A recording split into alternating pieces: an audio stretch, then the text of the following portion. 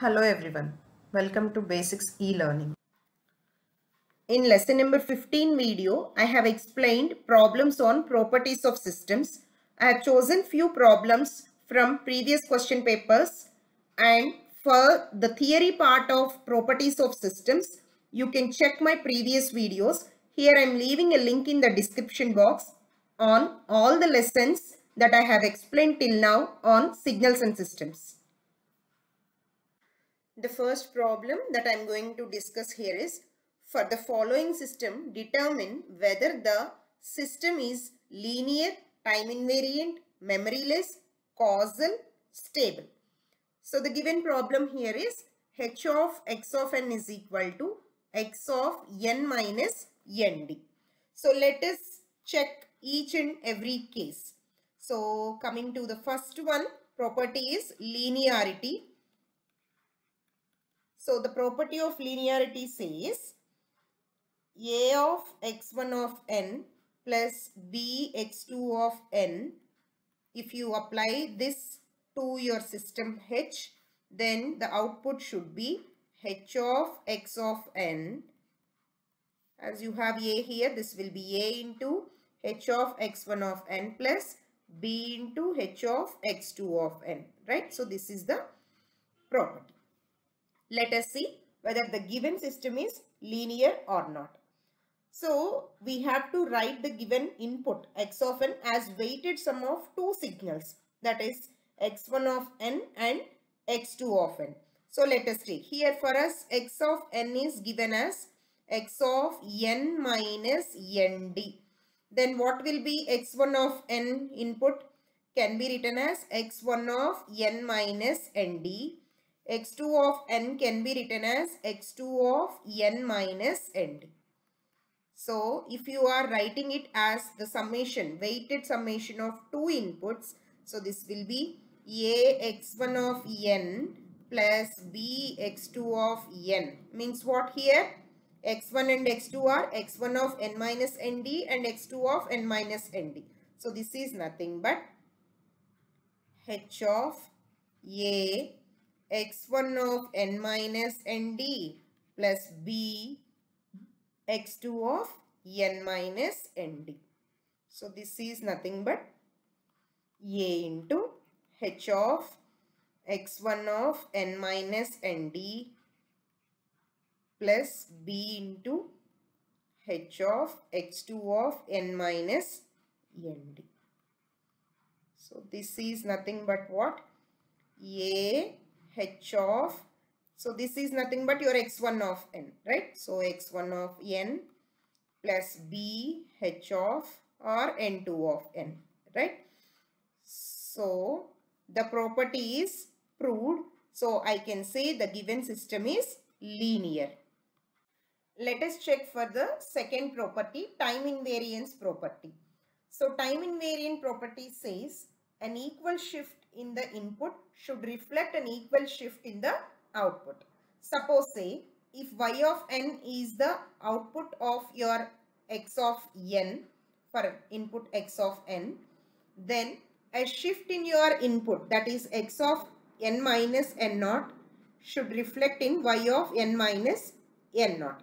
Let us see whether it is satisfying or not. So now here we are given with h of x of n is equal to x of n minus nd, they are given, right? So let us check it out now.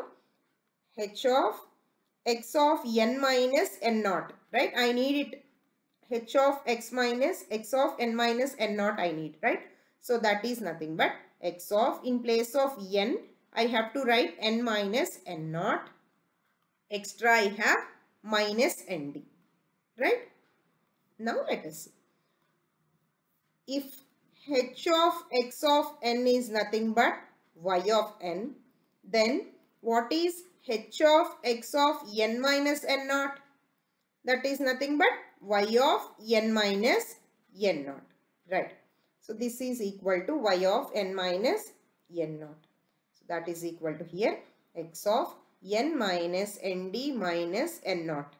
So if you see x of n, you are taking it as y of n.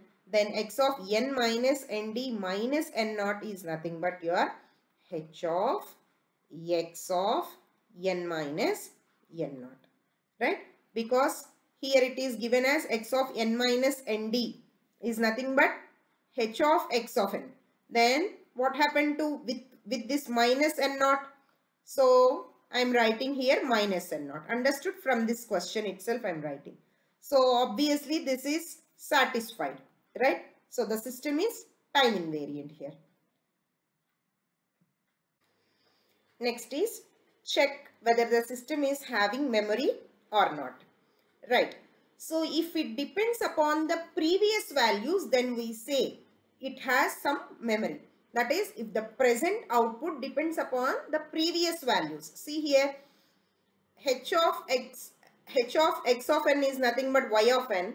So this is depending upon the x of n minus nd, means it is depending upon the previous value. So it has memory. So they are asking you to check memory less. So it's not memory less, means it is memory system, right? It has some memory.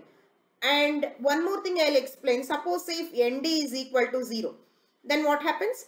H of x of n is equal to x of n, means for present value of output it is depending upon the present value of input. Then we say it doesn't have any memory and the system is memoryless system, you can write. Next is causal. So to check whether the system is causal or not, right? So if you see here, if this nd is greater than or equal to 0, then only the system is causal. Means it has to depend only on the present value of this one, or also the present and also the past values of the input. Then we say it is causal, right? So now I can say this is causal system. This is not causal system, right? Because it is depending upon the previous value. If nd is greater than or equal to 0, then we say it's a causal system. Otherwise, it's a non-causal system. Then is stability.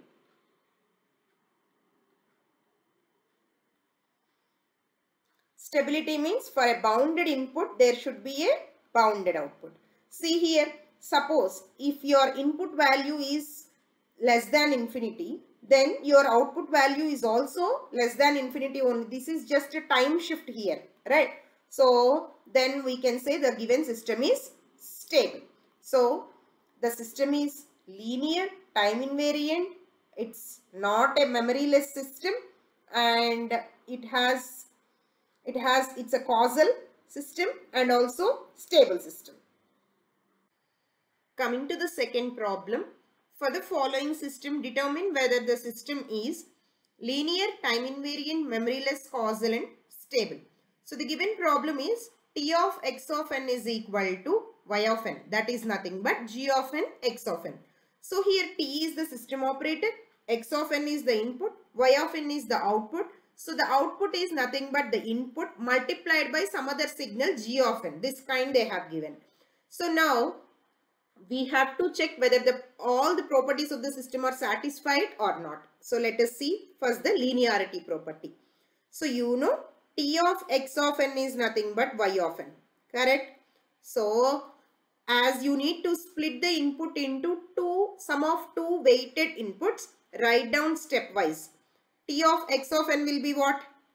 X1 of n will be y1 of n. That is nothing but here g of n, x1 of n, right?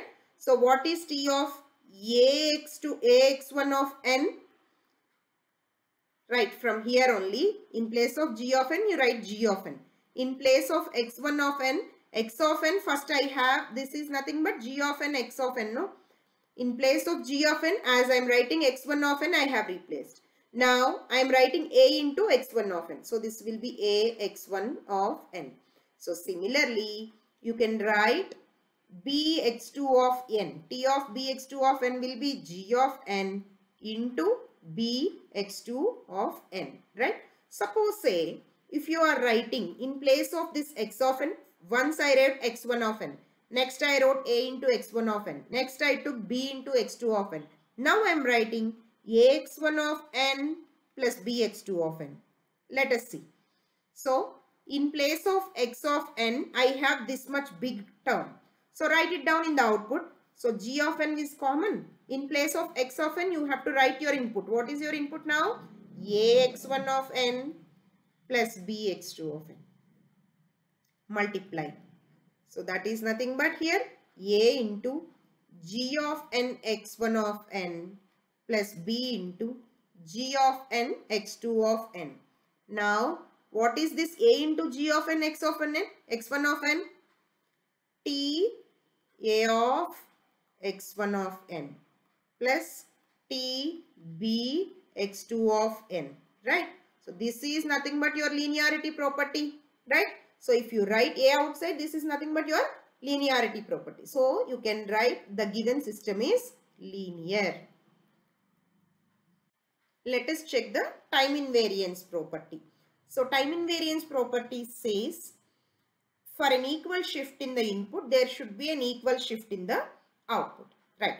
So you are given with t of x of n is nothing but g of n into x of n. So that is nothing but your y of n. You write y of n also. So y of n is nothing but again g of n x of n. What is the property? Time invariance property.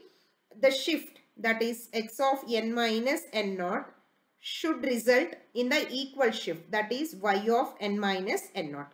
So let us do these two and check whether these two are equal or not. So x of n, that I am writing x of n minus n naught. So this is nothing but in place of g of n only, right? X of n, in place of x of n, I have x minus n naught. That you write here. X of n minus n naught. Now coming here, in place of n, I have n minus n naught. So this will be g of n minus n naught multiplied by x of n minus n naught. So here y of n minus n naught is not equal to t of x of n minus n naught. So the system is not time invariant system.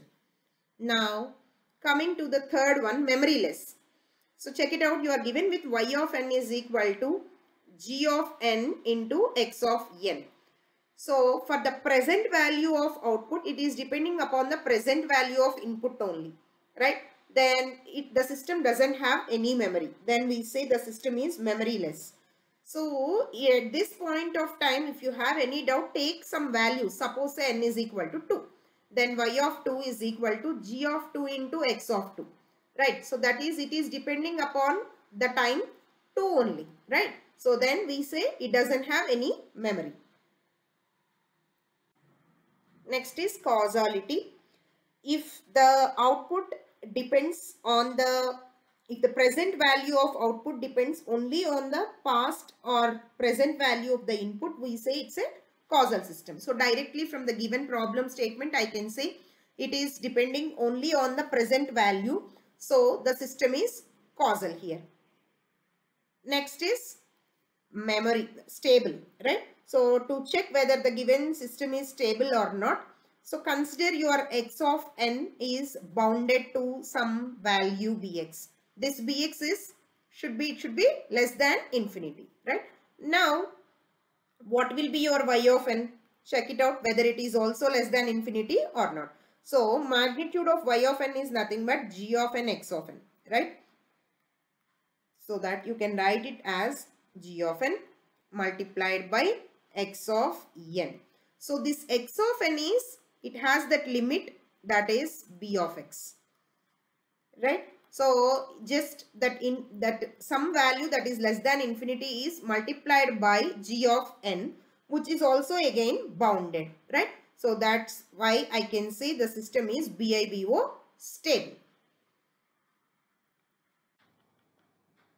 Next problem is, for the following system, determine whether the system is linear, time invariant, memoryless, causal and stable.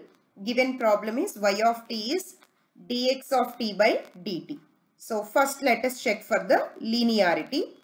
So y of t is nothing but t of x of t, where t is the operator. Now what will be t of x1 of t? It will be y1 of t. So similarly, t of x2 of t, y2 of t, right? So that is nothing but, what is y of t? We have dx of t by dt. So this will be d by dt of x1 of t, right? That is, you are taking the differentiation of the input. That is nothing but your output. So if input is x of t, your output is differentiation of x of t. If input is x1 of t, differentiation of x1 of t is your output. Similarly, if you are considering x2 of t as your input, then differentiation of x2 of t is your output.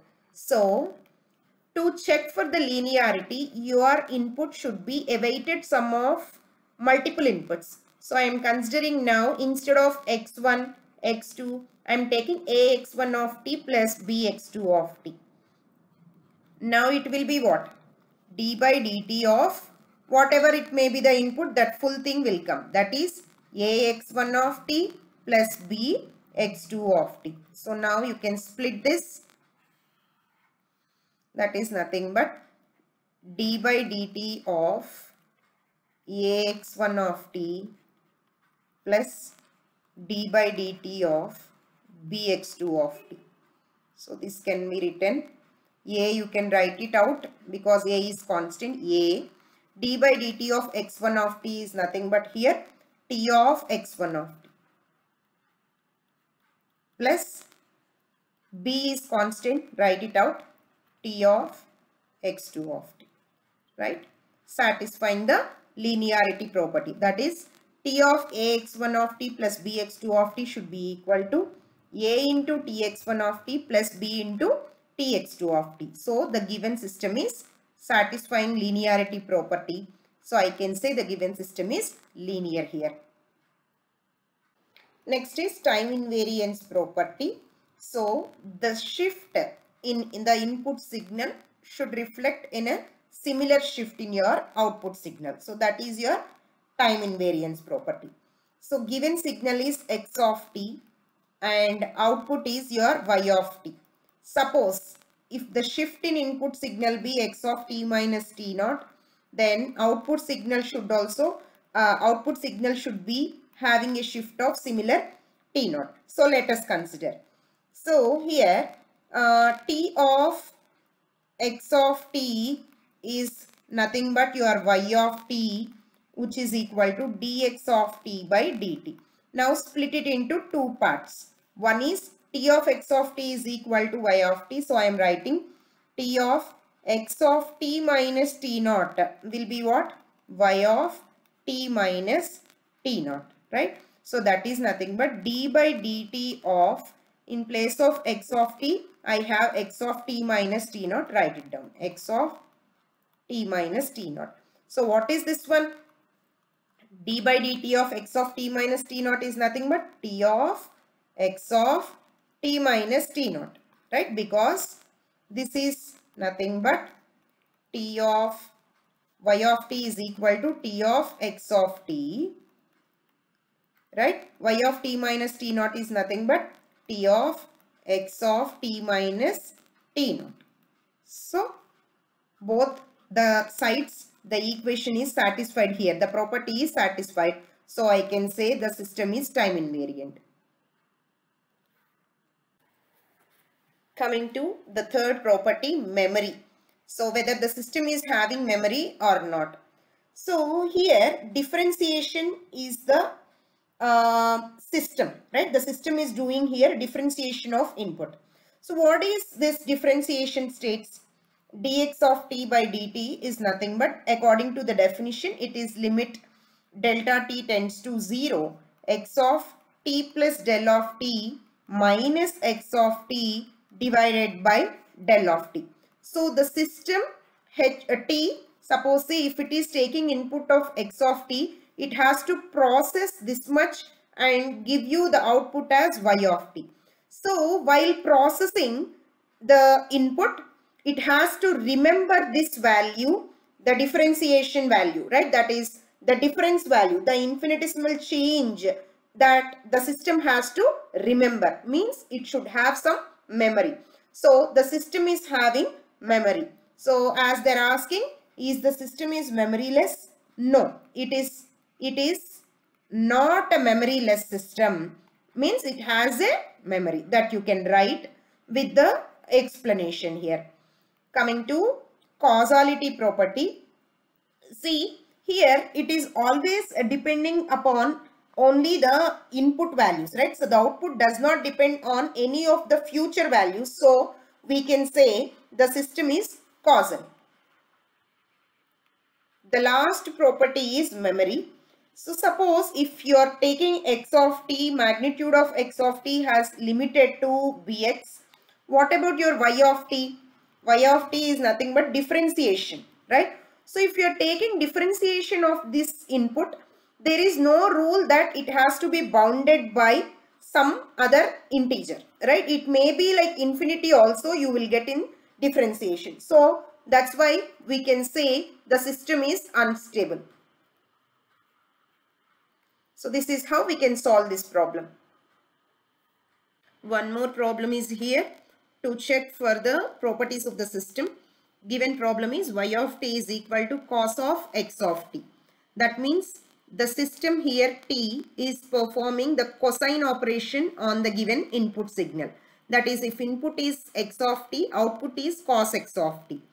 So suppose say if input is x1 of t, then your output will be t of x1 of t, which is nothing but cosine of x1 of t, right?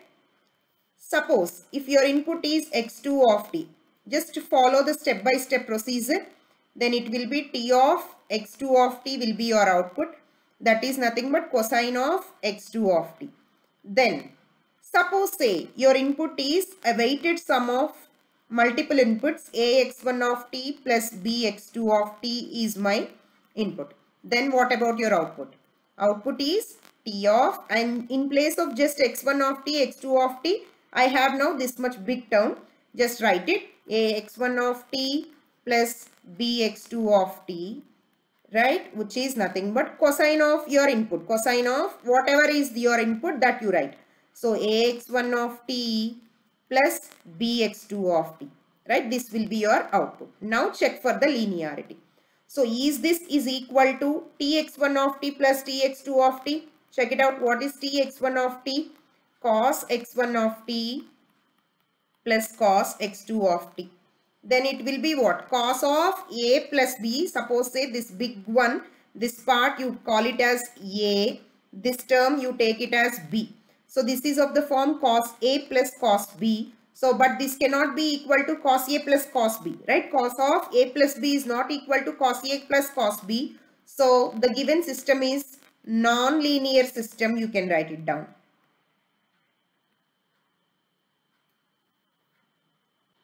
Coming to time invariance property. So again check it out. If input is x of t, output is cos x of t, that we are writing it as after process, no? So that can be written as t of x of t. So a shift in your input signal should reflect a similar shift in your output signal. So let us do. Suppose if your input is x of t minus t naught, that is your output will be t of x of t minus t naught, that is nothing but cosine of, in place of x of t, now I have x of t minus t naught. So replace x of t minus t naught, right? So what is this one? This is nothing but your t of x of t minus t naught, that is nothing but y of t minus t naught, correct, no? So because this is y of t, this will be y of t minus t naught. So the condition is satisfied, system is time invariant. Next, third property is memoryless. So if you see here, the output depends only on the present value of input. Y of t is depending on cosine of x of t. So t is depending upon only on t. It is not depending on any of the past values. So the system is not having any memory. So we can say the system is memoryless. Coming to the next property, that is causality. So if you see here, the output y of t, it is not depending upon any of the future value of here x of t. Suppose if t is equal to 1 means x of t also x of 1. Y of 1 is depending upon x of 1 only, not x of 2 or x of 3, future value, right? So that's why I can say the system is causal. The last property is stability. So to check whether the given system is BIBO stable or not, first let us bound the input x of t to some value bx, which is less than infinity. Then your output y of t, check whether it is also less than infinity or not. So output is nothing but cosine of your input. Y of t is nothing but cos of x of t. Cosine of x of t. If you write down the cos values of x of t, it is always equal to maximum value. If you are taking, that is mod, it is equal to 1, right? So that is cos value varies from -1 to 1. As I am taking a magnitude, it is always 1, right? So which is less than infinity. So I can say the system is BIBO stable. So like this we can solve the problem. So the cosine of your input signal, if you are considering as the problem, then the system is non-linear, time invariant, memoryless, causal and stable. Coming to the last problem in today's video, y of n is equal to log 10 x of n. So check whether this system is following the properties of linearity, time invariant, memoryless, causal, stable or not. So first property here is linearity. So to check, so if input is x of n, the system t is taking the logarithm of your input and giving your output. So that is log x of n here, right? So this is nothing but that is t of x of n is equal to log of x of n, right? So now, what will be your output when input is x1 of n? Again, follow the same procedure. So, in place of x of n, you write it as x of n, you write it as x1 of n. So, anyhow, this is base 10, write it down. So, x1 of n, right. In place of x1 of n, if I apply input as x2 of 2, x2 of n, what will be your output? Log 10 mod x2 of n. Right. Now, increase. If your input is a combination of weighted inputs, so ax1 of n plus bx2 of n, then what happens?